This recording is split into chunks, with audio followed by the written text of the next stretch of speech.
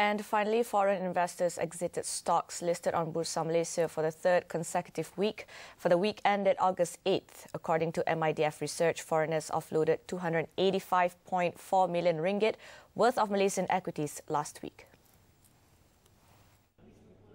MIDF Research head Zulkifli Hamzah said the outflow amounted to 165 million ringgit in the preceding week.